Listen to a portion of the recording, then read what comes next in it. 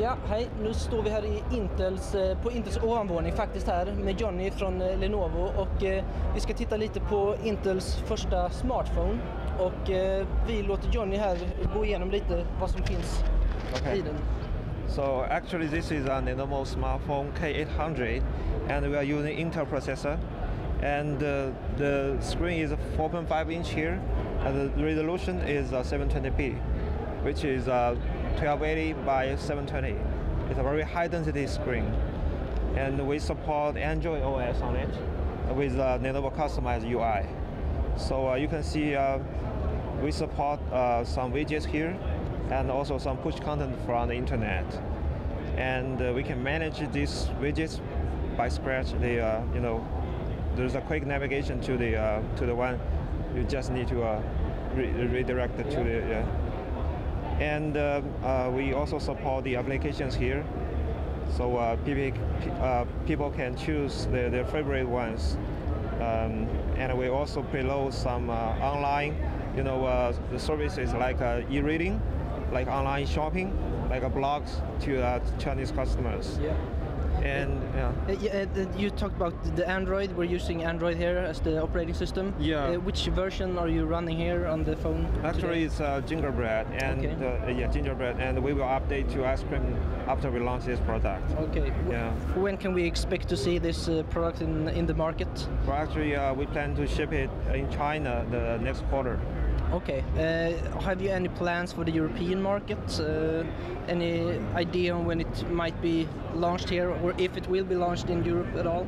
Well, actually, since it's Intel shipping site, our worldwide sales team, they have very strong interest on this product, and they are discussing with us. But due to timeline, we have still under discussing. We have not made the final decision yet. Okay. Yeah, but we are looking for the global opportunities. Yeah.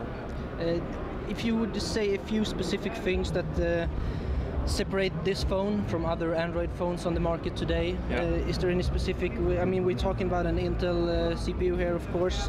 Is there any specific features or other stuff that this phone can do that others can't today, or something that it does better than the ordinary phones we have with the ARM CPUs, for example?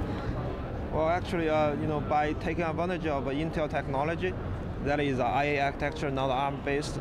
So the response speed is very fast. Yeah. As you can see the video play here, I can choose one video and the response is very fast. Yeah. Yeah. Do you have any numbers of like, for example, the bit rates in high definition? Well, actually, this processor will support 1080p basic profile, middle profile, and high profile at up to 50 megabyte per second to this stream. Yeah. So it's very good. Yeah, it's nice. Yeah. And also we think the power performance today for Intel processor is fair for the ARM processors. Okay. So I think it's differentiate to the current solutions. Yeah. Okay, nice. Anything else that Lenovo has done specifically with this phone, or are you still working on the software to get everything?